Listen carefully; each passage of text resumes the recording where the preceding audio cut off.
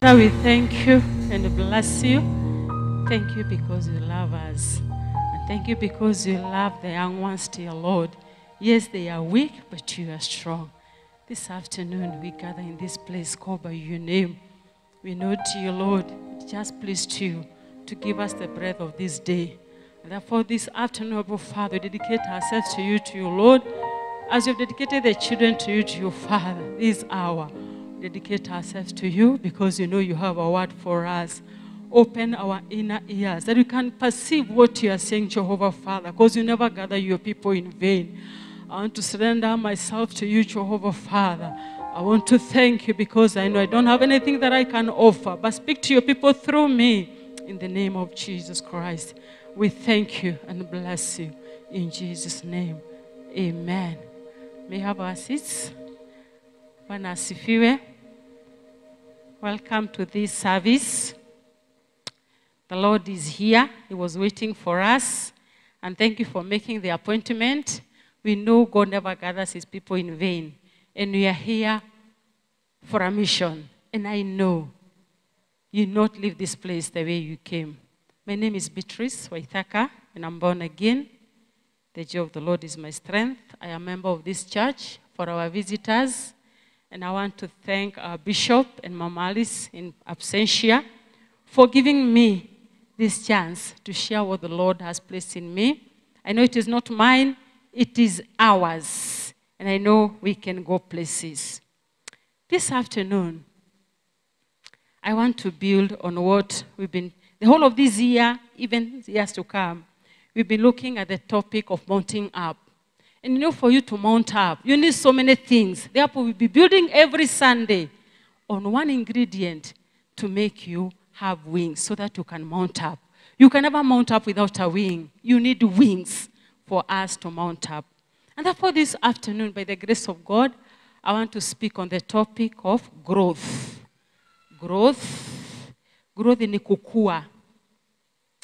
For those who are mothers, if you gave birth to a child, maybe 1 year, mtoto hajatembea, it is a concern.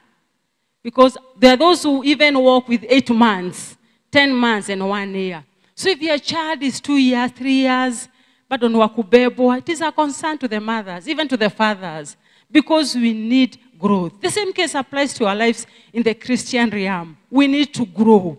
And for us to mount out this year, we need to grow. We need to grow wings. We need to grow in many ways and many areas in our lives so that we can be able to mount up with the wings like an eagle. And the best example is our Lord and Savior, Jesus Christ. In the book of Luke 2:52, Luke 2:52, the Bible says, and Jesus increased in wisdom and stature and in favor with God and man. We all want to grow. Think about Jesus. He could have come from heaven over a weekend and comes on Saturday, and Sunday he's crucified, on Monday he resurrects and goes back to his Father. But Jesus knew one thing. He must walk this journey with us so that when you say you are hungry, he knows what it means to be hungry. When you say, yes, I'm thirsty, he knows what it means to be thirsty. When you say you are fasting, he knows what you go through when you are fasting. And that's where we have a very good roadmap, and that is our Savior, Jesus Christ. We want to grow, but how often do we actually take steps in the right direction? Yes, you can grow. For us, me, I teach in the New Believers class, and this is what I normally tell the students.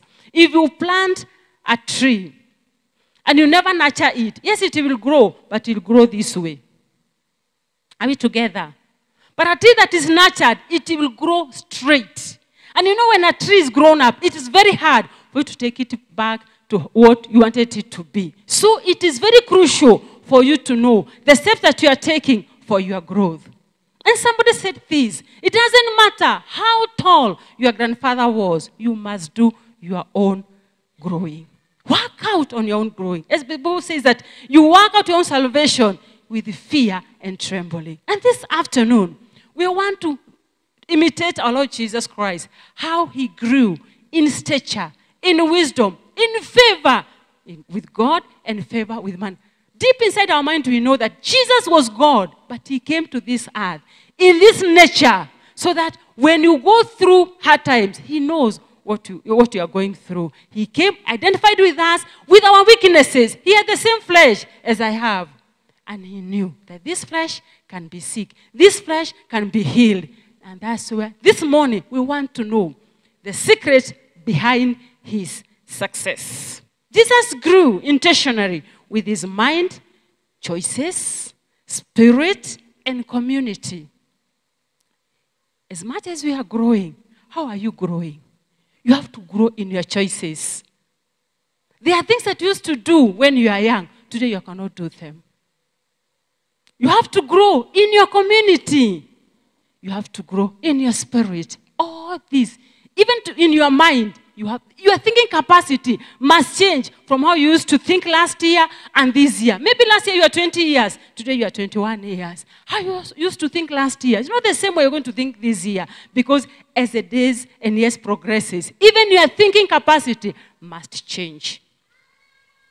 While Jesus is God, he was also with man, with his human nature highlighted in this passage.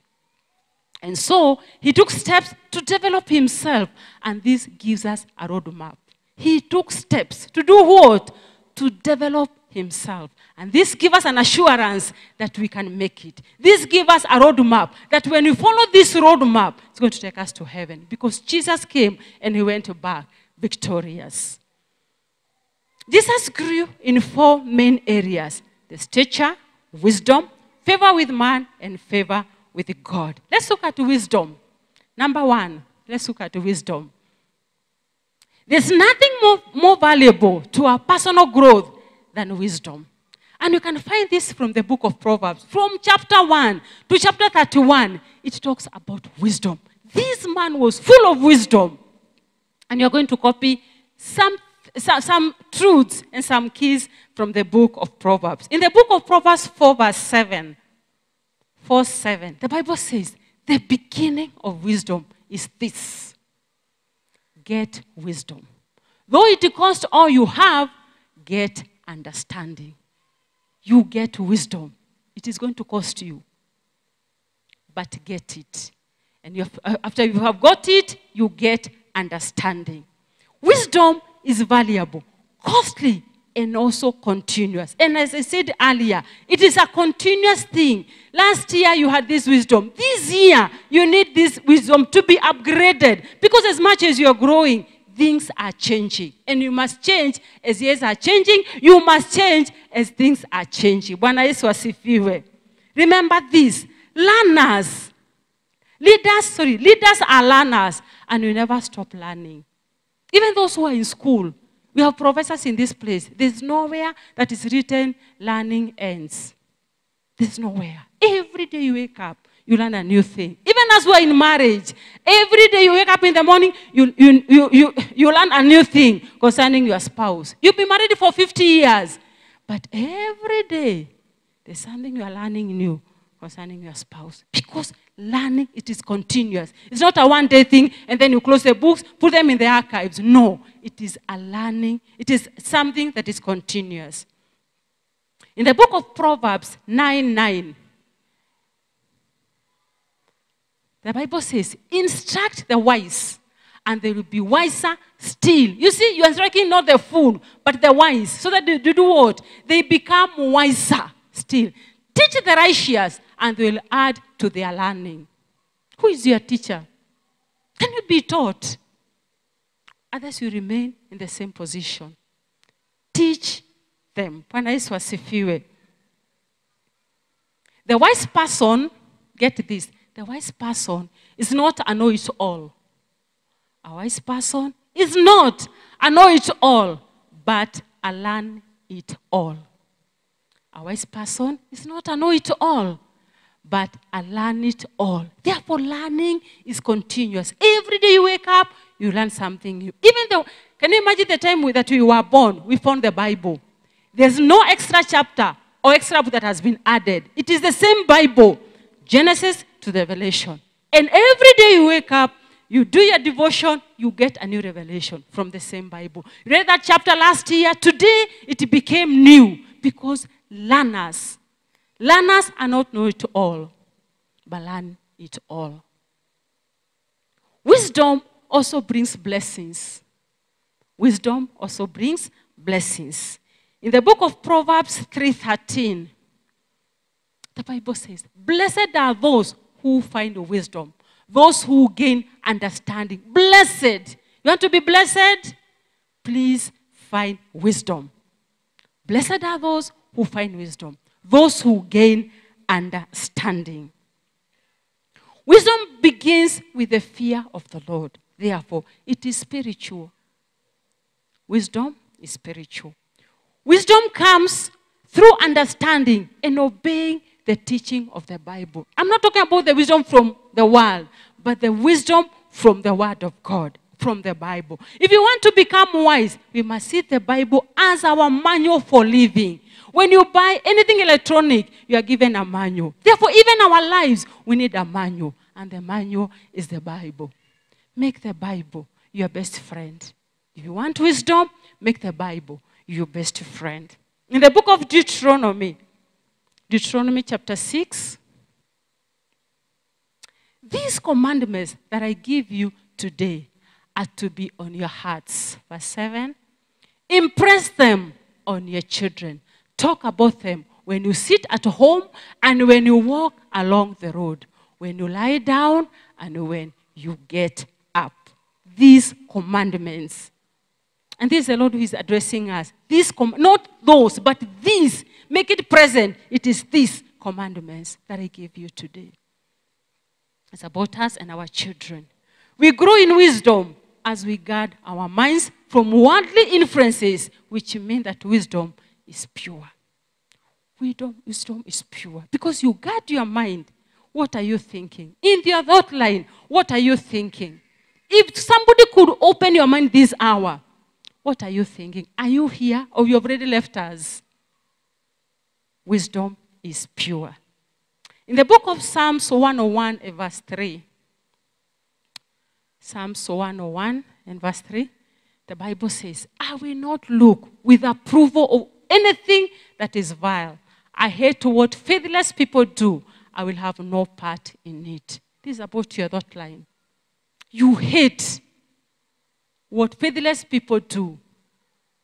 Which company do you belong to? Bwana Yesu asifiwe. We can also choose the friends we keep, which means that wisdom is relational. Wisdom is relational, and we find this from the book of Proverbs 13:20. Wisdom is relational. Proverbs 13:20. The Bible says, walk with the wise and become wise. For a companion of fools suffers harm. And somebody said, you walk with 9 rich people, you be the 10th one. You walk with 9 poor people, you be the 10th one. Therefore, you walk with 9 foolish people, you be the 10th one. Walk with the wise and you'll be wise. Praying for wisdom is one of the most important things to pray for. I don't know what you are praying for this morning. We have so many things we are praying for. But my prayer to you is that, number 1, pray for wisdom. Because when you have wisdom, you're going to excel in so many things, not worldly things. Even worldly, but spiritual things, you are going to excel. And then excel also in worldly things. Spiritual things, they require wisdom. It was one of the prayers God will answer. One of the prayers God will answer. Wisdom. It is one of the requests that God is impressed by. This is one of the reasons why Solomon is considered to be wise. And we can read this from the book of 1 Kings 3, verse 5 to 13. The Bible says, at Gibeon, the Lord appeared to Solomon during the night in a dream. And God said, ask for whatever you want me to give you. Stop there. Yes. The Lord said, ask for whatever you want me to give to you. Put yourself in the shoes of Solomon. And the Lord asks you, ask for whatever you want me to give you. What will you ask? Bwana Yesu asifiwe. Utaitisha nini? Thank you, Sikuku. Siku utaitisha cash. Utaitisha nini? Usiseme you ask for wisdom. Please, let's be Christians. Let's be Christian. Utaitisha nini? Nyumba. Na mwingine utaitisha nini? Bibi. Mwingine utaitisha nini? Bwana. Mwingine? Afya. Good. Na mwingine? Haya. Ama na mahitaji? Pasa hivyo utaitisha nini? Ama the list is, ujue utaanza wapi? But Solomon asked for wisdom. Remember, this man was given to, he has just been appointed to be the king. And he has a big number of the Israelites to reign. But he asked for one thing. He could have asked the life of his enemies. Sindio, what wakufe? But Solomon asked for one thing. He asked for wisdom. Let's continue. Solomon answered, you have shown great kindness to your servant, my father David, because he was faithful to you and righteous and upright in heart. You have continued this great kindness to him and have given him a son. Now, this is the son. You have given him a son to sit on his throne this very day. Now, Lord my God, you have made your servant king in place of my father David. But I am only a little child and do not know how to carry out my duties. Your servant is here among the people you have chosen, a great people, too numerous to count on number. So give your servant a discerning heart to govern your people and to distinguish between right and wrong. For who is able to govern these great people of yours? The Lord was pleased that Solomon had asked for this. Hold it there. The Lord was pleased. Is the Lord pleased with your request? Pana asifiwe. When you go to pray, unasema natangaza moto utoke mbinguni, umuchome akufe. Those are the prayers that we make. But the Lord was pleased that Solomon has asked for this.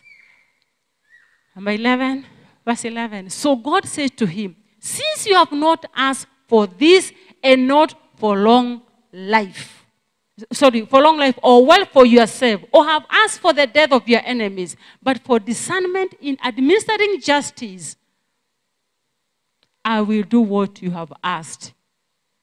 I will give you a wise and discerning heart, so that there will never have been anyone like you, nor will there ever be. Moreover, I will give you what you have not asked for. Can you imagine? God telling you that I'll give you even what you have not asked for. For both wealth and honor, so that in your lifetime, you'll have no equal among kings. What a promise. But you know, all this came because he asked for what? For wisdom. How many things are we denying ourselves? Because of asking from this side instead of from this side. Bwana Yesu asifiwe.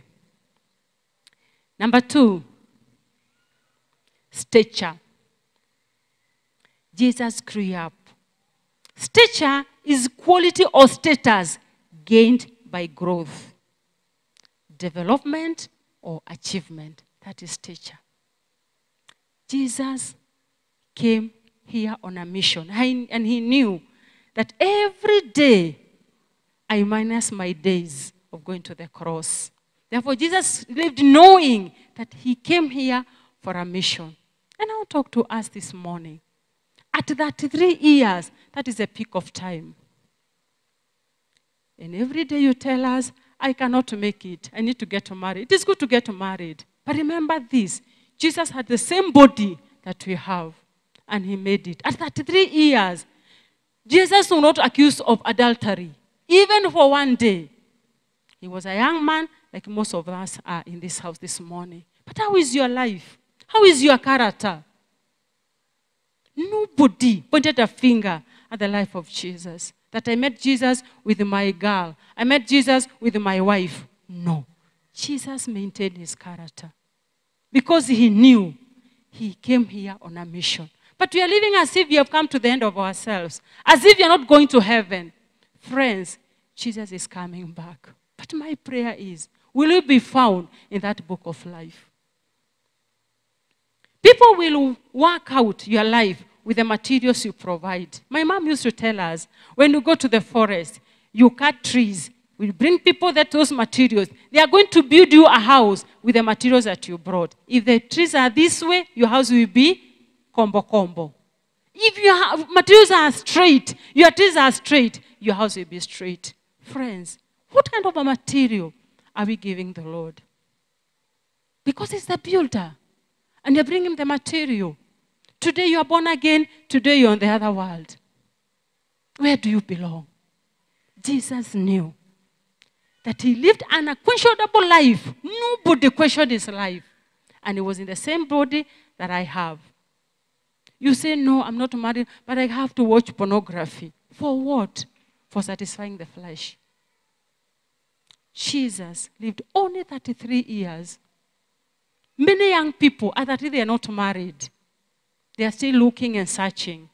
But Jesus knew that I can live a holy life because I know where I came from. We all know that actions have consequences. And sometimes the greatest accomplishments are made by one small decision at a time. You said, I want to go and watch. And then you defile your eyes. It is out of the watching. It registers in your mind. And then it follows in an action. You see the story of David. David watched Bathsheba bathing. What followed? It is the thought. Then he called somebody and said, go and bring me that lady. Then what happened? The action. And from there, you know the story. Bwana asifiwe. Is your neighbor on? You know, this is a very tricky service. Watu wananiombea na mimi nilikuwa nimejiombea. Please usiniombee. Behind your mask, look at your neighbor. Is she or he on? Yes. There's an old saying that says, to eat an elephant, you must do so one bite at a time. You see how big an elephant is. Mnajua ndovu? Ndovu ndio elephant. Ukiambiwa kule ndovu utaanza wapi? But the saying says, you must do it one bite at a time. Unakata kidogo, finally utamaliza. That is what we do. Unakuja, unalamba na kakidole kamoja, kidole mbili, mkono. Finally, unaswim kwa dhambi. Think of those who run the marathon. See, this one step after another, a step after another. And the result is the marathon, and they have won. Friends, it is all about us. To work out our stature, our character. Bwana Yesu asifiwe. It is the discipline of a well-ordered home which makes good citizens. If there's discipline in your home, believe you me, there will be good citizens. It is a blessing above all others to grow up in a house or a home where the gospel rule prevails. Because you can never go wrong with the gospel. And that's why it's called the good news. Not only the gospel, but the good news. There's no other good news apart from this one. It is a blessing. Yes, I've said that. A man by the name of John Wooden, he's a famous basketball coach, said, the true test of a person's character is what they do when no one is watching. The true test of a person's character is what they do when no one is watching. And the bishop said here sometimes back that your character is who you are under the blanket. Your character. Jesus knew that people are watching, and therefore he was very keen on his character. How is your character developed? One choice at a time. Jesus grew up like all of us. He didn't come from heaven and said, I have landed. He went through conception. He went through childhood. He prayed with other boys. But finally he knew that I'm not meant for this world. I'm a sojourner in this world. And he kept the faith How is your testimony? And how is your character? So if our stature or character is what we do, we must recognize how important our daily decisions are. When you wake up in the morning, what decisions do you make? Those are the ones that make your character. In the book of Joshua 24, verse number 15, Joshua 24:15, the Bible says, but if serving the Lord seems undesirable to you, then choose for yourself this day whom you'll serve, whether the gods of your ancestors served beyond.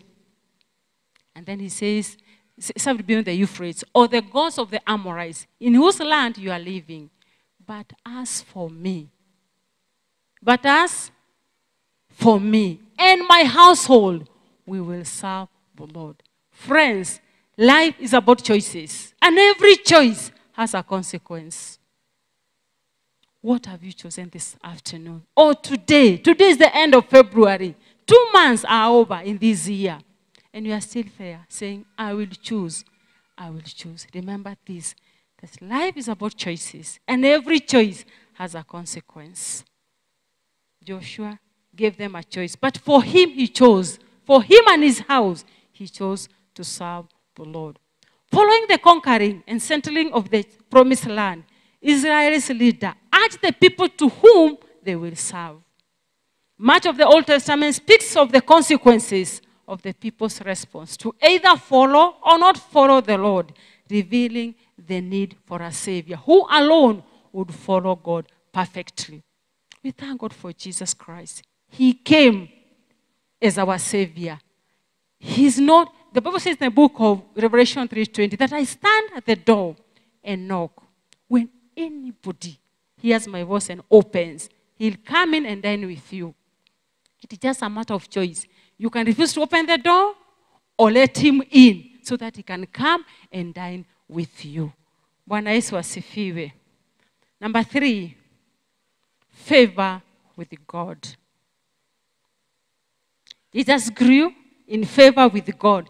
Jesus is much more than an example of spirituality. He is the Son of God.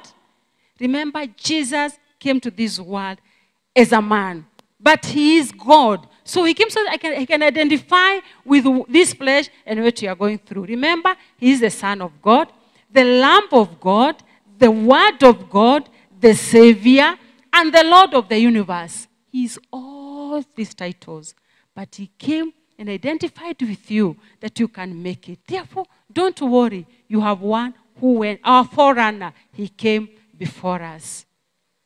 When Jesus is more than our spiritual example, he is never less. When you have him, Jesus is never less. Hakuna mali utapungukiwa. Useme alinifanya hivi, akufanya hivi. Jesus is never less. If at all, he is our spiritual example. He modeled for us the 2 types of spiritual disciplines. Discipline number 1, personal discipline.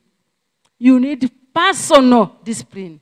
For you to grow, for you to mount up this year, friend, you need personal discipline.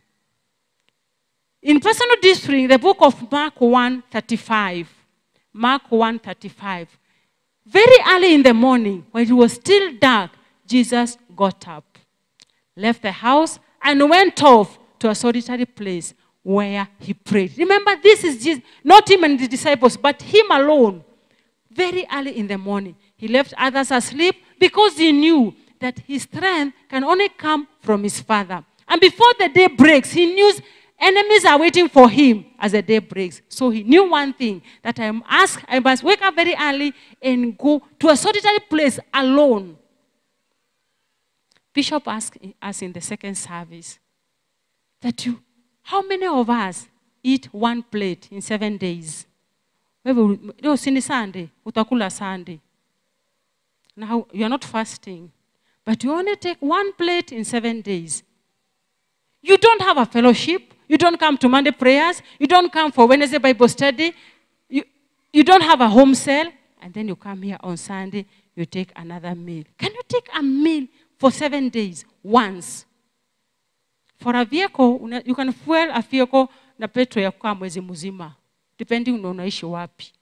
There are vehicles that have 2 tanks. So you can feed your vehicle with petrol for a whole month. But can you feed this stomach a meal for 7 days? Is it possible? Ama unaweza kunywa chai thermos mbili?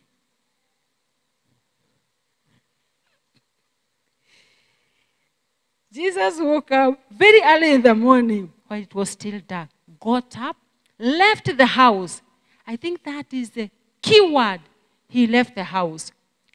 You are not even leaving the house, the bed. Not leaving the house. Even you don't leave the bed. And you want to grow? It can't work miraculous. Friends, we have to do our own growth. And he went off to a solitary place. Me, I just want to tell me that ati mimi niombea kwa matatu. This is a solitary place, not in a matatu. Ati niombea kwa matatu. Niamka nimechelewa, nikaombea kwa matatu. Are you serious? Where he prayed. For us to mount up this year, friends, we must change the strategy, how we've been living before. Otherwise, Bishop said in this same pulpit that some of us will not mount up. And I also said that is not my portion. If this body will make me to miss mounting up, better I leave it behind. Because me, I want to mount up. Jesus prioritized spending time with God the Father alone. Do you have a time that you have said this time with my Father? Not your earthly father, but the Father, the creator of heaven and earth. What a privilege that you can have some time that I have come. And the Lord knows your voice. I have come that we may reason together. He demonstrated the personal spiritual discipline of prayer, fasting, meditation, and solitude. Spiritual discipline of fasting. When is the last time you fasted? Wacha na hii tulimaliza juzi ya church. Hiyo ni corporate because it's for the church. Personal. This is my time with God. When is the first time? Because in this church we fast in January for 40 days. We fast in July for 21 days. And those are the only 2 times that you fast. And you want to grow. You want to mount up. You'll mount up with one wing. Na ingine ijakoma. And you know you cannot go far. He demonstrated spiritual disciplines of prayer, fasting, meditation. That quiet time is about you and God. You talk and then you give him time to speak to you. Prayer is supposed to be like a father and a son, or father and a daughter. You speak to your father, then give him time to speak to you back. Lakini unakuja unamwambia, alafu you take off. Unataka sukari. Akienda kwenda nakuta usha take off, ushaenda kukopa. Anarudisha kwa store. Can you have time to meditate upon the word of God? And that solitude. Jesus also shows us that other spiritual disciplines are done with others. The first one was personal. Now let us look at the other one, the corporate discipline. Hebrews 10, 24 and 25. And let us consider how we may spur one another on toward love and good deeds. 25. Not giving up meeting together. Hold it that. Are you in this place? You don't have a home cell. You only feed once in a week. Therefore, you only come to church on Sunday. After service, we umeshiba. For how long can that food take you for only Sunday? 1 meal on Sunday. Not giving up, meeting together, as some are in the habit of doing. The writer knew that there are some. My prayer is that you are not among the some, but encouraging one another. This is a journey. We need to encourage one another. Inspiring one another in good works. And encouraging one another. We are almost there. Don't give up. Because this is a journey. And all the more as you see the day approaching. Encouraging one another. Tukitiana moyo. Usife moyo ndugu yangu. We are almost there. Where we have come, nimbali sana. We have come from nimbali sana. Where we are going, it is very near. Encouraging one another. All these things can be done in the home cells. We encourage one another once a week. We are here on Monday for prayers, both online and physical. On Wednesday, we are here for times of refreshing, both physical and online. And then we meet here on Sunday to celebrate what the Lord has done. Where can you be found? You only come to church on Sunday and it is over. Bwana Yesu asifiwe. In Luke 4:16, the Bible says, Jesus went to Nazareth where he had been brought up, and on the Sabbath day, he went into the synagogue as was his custom. He stood up to read. Because he knew he cannot live alone, he went to the synagogue where he was brought up. He knew one culture, that in the house of the Lord, you'll meet me, I'll meet my brother and my sister, and we are going to spur one another in good works. Friends, you cannot grow alone. You need me, and I need you. The synagogue was a gathering for worship, scripture reading, fellowship with other believers, and prayer. Yes, you can pray alone, but you need corporate prayer. The one the Bible says that where 2 or 3 gather, not you alone, where 2 or 3 gather in my name, I'm in their midst. The Bible says that whatever true we agree on earth, will be agreed in heaven. Bwana Yesu asifiwe. Do you have a prayer partner? In the book of 1 Timothy 4:7, the Bible says, having nothing to do with godless mites and old wives' tales. And I was thinking about this scripture and it said, where are men? Or where are husbands? Why only wives? Sindo tunakuwa na hadithi za abunuasi. Do you have wives in this place? Where are the husbands? Bwana Yesu asifiwe. Do you have husbands here? Na kwa nini walituonea wakasema wives? Sindo tunapeana hekaya za abunuasi. Having nothing to do with godless mites and old wives' tales. Rather, train yourself to be godly. And finally, favor with man. Favor with man. Have you ever noticed that the more time you spend with someone, the more you begin acting like that person? Have you ever noticed? Even the interpreters, me have noticed, an interpreter interprets for the preacher. Alafu anaanza kukaa ni kama anaongea kama yeye. Umesikia hivyo? Even the politicians. Am I speaking to somebody here? Okay. It could be a personal style, the way they talk, or even just a general preference. But the fact is, our friends can have an involuntary impact on our lives. Our friends. Jesus won the favor of men by seeking the favor of God. He didn't say, you respect me? No. He won the favor of men by first winning the favor of God. You want to have favor with men? Seek the favor of God. It is not so important that man should be pleased with us as that God should. Leave alone people. The book says in the book of, I think it is in the book of Proverbs, that if your ways pleases the Lord, He's going to make peace, He's going to make you to make peace with your enemies. Can you imagine? Just your ways pleasing the Lord. Your enemies, you'll have at peace with them. Therefore, seek the Lord, and He's going to give you favor before men. But man's favor is more likely to be through seeking God's favor than in any way. The best of human friends cannot win for us God's favor. The best friends. You have so many good friends, but none can make you win God's favor. What we can control is whether that impact will be positive or negative. It is often said, show me your friends, and I'll show you your future. Who are your friends? In Proverbs 22, 24 and 25 says, do not make friends with a hot-tempered person. Do not associate with one easily angered.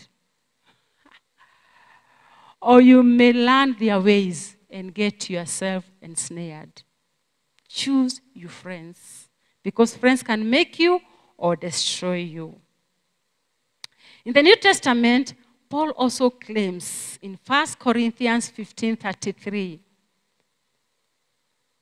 do not be misled. Bad company corrupts good character. If you take one rotten potato, just one, and put it in a sack full of good potatoes, they are all going to rot. Do you have farmers in the house? Do you have farmers in the house? Just one rotten potato, put it in a sack. The rest will be rotten. How can we grow in our relationships with others like you just did and use relationships to become more like him? We can. In the book of Ecclesiastes 4:12, the Bible says, and if one prevail against him, two shall withstand him, and a threefold cord is not quickly broken. You need me, I need you. Threefold cord is not quickly broken. But alone, you can't make it. Bwana Yesu asifiwe. We are better together. Because what I know, you don't know. And what you know, I don't know. And in this life, this Christian life, we don't compete. We complement one another. Because this is a journey. And as I wind up, I've said 4 things. We need to grow in wisdom.